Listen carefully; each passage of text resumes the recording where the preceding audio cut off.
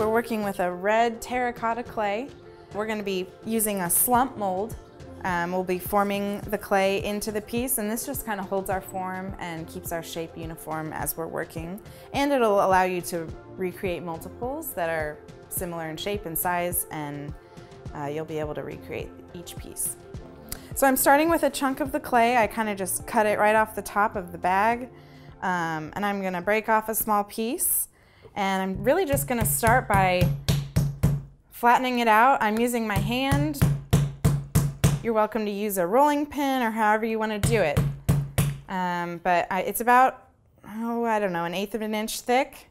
And I'm just going to start piecing it in there and kind of pressing it down. You'll grab another piece of clay and just keep going.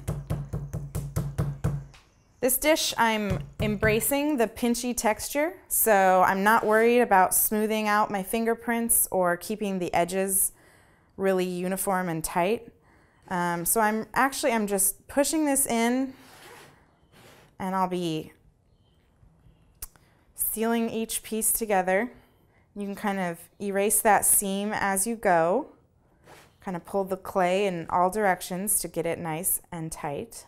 The corners are always slightly tricky. You'll probably just want to push some clay in there, and then you can kind of flatten it out and smooth it to the right thickness as the rest of the dish.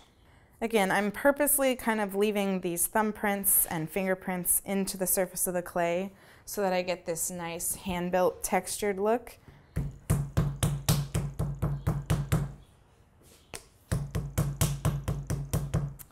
And once you get almost there, you can make smaller pieces to kind of make the edge a little bit more uniform. So I can just go in and smooth that out with my thumb. Again, I'm not really, other than this slump mold, I'm not really using any tools. I'm just kind of using my hands and fingers. Cool, and once you have it kind of smoothed out and finished and all of your seams have been attached to the next piece next to it, I kind of try to loosen the edges of the wall just slightly. You might want to use your needle tool to kind of release the edges.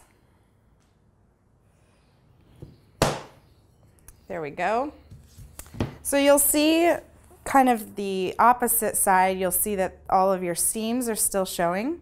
So just go ahead and kind of do the same thing you did to smooth over. I go in both directions to really get that to attach nicely and close up. And smoothing out these seams on this side will give you the same pinchy texture that you have on this side on the back. Because right now you're noticing how smooth this is since it was in the mold. And this will kind of complete the look of the hand-built triangle dish. Once you've gotten all of your seams smoothed out, you will notice the change in texture on the opposite side, and you can add your logo stamp or your signature or however you like to mark your work.